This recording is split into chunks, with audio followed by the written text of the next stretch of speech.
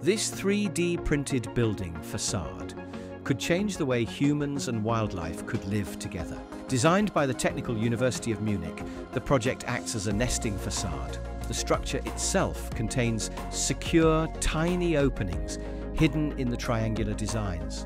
Inside, animals like sparrows, black redstarts and hedgehogs can build their homes. At the same time, it regulates the indoor temperature of the building itself.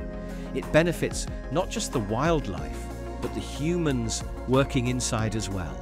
The whole thing is part of the Ecolopes project.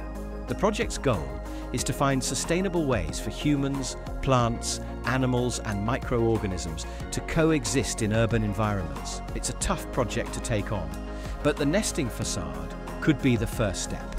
This initial installation can be found at the Südpol Station, a children and youth centre in Munich. What do you think? Would you want to live in a building with a nesting facade?